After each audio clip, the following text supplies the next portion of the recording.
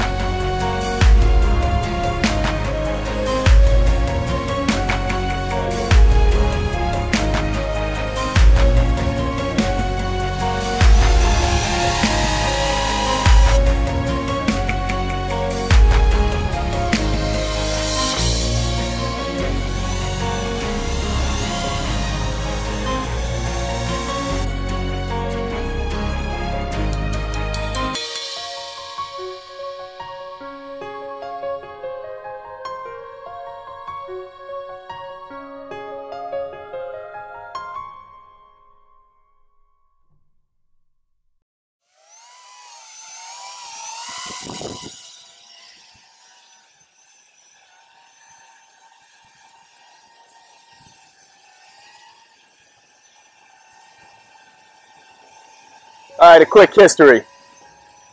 I grew up in a suburb of Boston called Foxborough, Massachusetts. It's, for anybody that's a football fan, the home of the New England Patriots. Pretty normal suburban life. One brother, mom, dad, whole thing. You know, grew up in the regular 3-bedroom or 4-bedroom, 2-bath ranch. In a quiet neighborhood, that whole thing. And yeah, pretty uneventful childhood. A lot of sports. Guess I love to be outside, love to play sports, love to compete. I guess first hardship happened when I was 8 years old at a summer camp, and we were playing some wiffle ball. It was actually the last day of camp, and actually took a rock off a wiffle ball bat to my right eye and lost the vision in that eye. That was probably the only hardship on the childhood. It doesn't affect me now. The brain is an amazingly smart muscle, and it has totally adapted, and my vision's fine just using the one good eye. So no crying over spilled grapes there. Look at that, huh? Very nice. So after that, continue with sports, moving on to high school. I guess I would identify as a jock. Walking here, thank you. And yeah, played baseball, basketball, football, all the normal sports, and really became very involved with that. Had a lot of close friends through sports. And I guess at the time, I would say those relationships were pretty meaningful. We connected over the love of team sports, and also just kind of connecting over the things that teenagers deal with, right? Just kind of trying to find yourself in that age and being very socially awkward in that time. But we got through. We had a good time, a little bit of partying, but overall very good kids and had a great experience. I did attend university, a 4-year university at Plymouth State in New Hampshire. It's a small school, small state school, up near the ski mountains there. And very time the sports continued. I played football there, and again had a large group of friends, and just through that sport, and yeah, still kind of similar to high school. Also the journey of just kind of figuring things out, right? The pressure of we're all here and studying, and then they're going to kick you out, and you got to find a career and kind of live life in the real world, as college kids put it. So yeah, that was the story there. I guess more into my youth, I was always pretty motivated to train for those sports. I was definitely the type that practiced when not at practice, if you will. So getting in extra workouts and extra in sessions and things like that. And I was always pretty motivated off the field to work as well. Had a strong interest in making money from probably since I was maybe 14, 15. Started at small jobs like umpiring baseball games and whatnot, and then led to like a store gig. I think my first like real W-2 job was CVS. And yeah, I don't always like the game of sort of watching your accounts grow, if you will, your bank accounts grow. Not so much, never been a big spender, but just kind of like that feeling of security that you get when your bank accounts start getting bigger and bigger. I remember in college being one of the few ones of my roommates who would pay our landlord directly from me and not from their parents or anything like that. And I'd literally pay him in cash, and the landlord would always laugh like, "Oh, Jim, what am I going to do with $2,600 here in cash when I go to the bank? They're going to think I'm up to no good or something like that." But yeah, always that game of making money always appealed to me, if you will.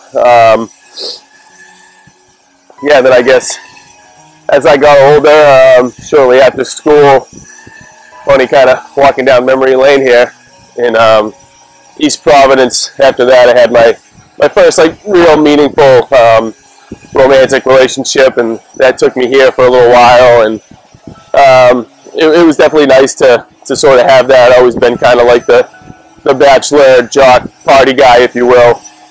It was nice kind of to put that character on the shelf a little bit and kind of like give yourself to one person. And so those mid-20s also started a professional career and making a real income and having a real salary and that whole thing. And that game of watching the accounts grow got a little funner, and the accounts got a little bigger.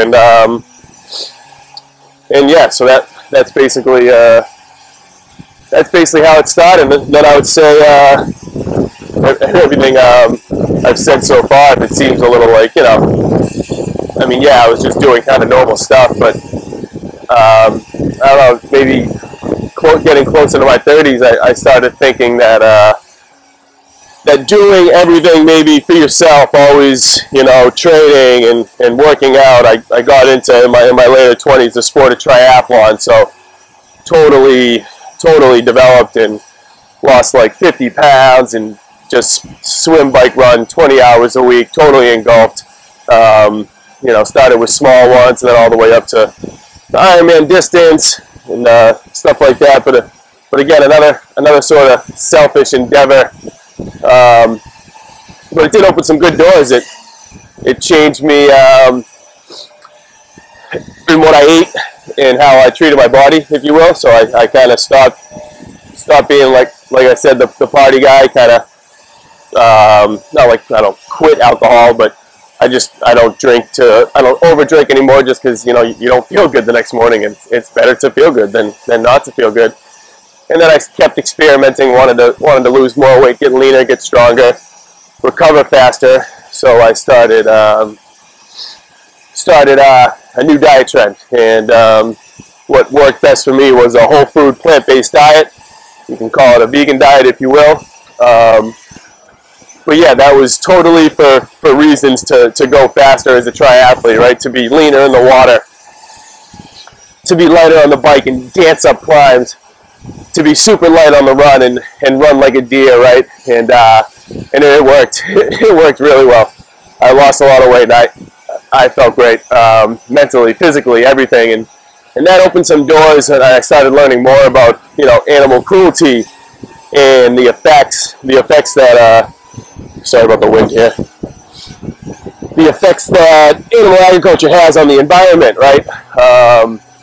Like things that just running in that circle you learn, and I made some great connections through that, just kind of going to meetings with advocacy groups, and just the whole crowd was just basically a lot of people helping a lot of people.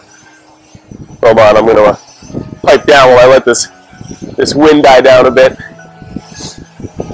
I don't know if you guys can see the views over here, but nah, Scotty doesn't want to go on that side. Here we go. Now you should get it. That's the river.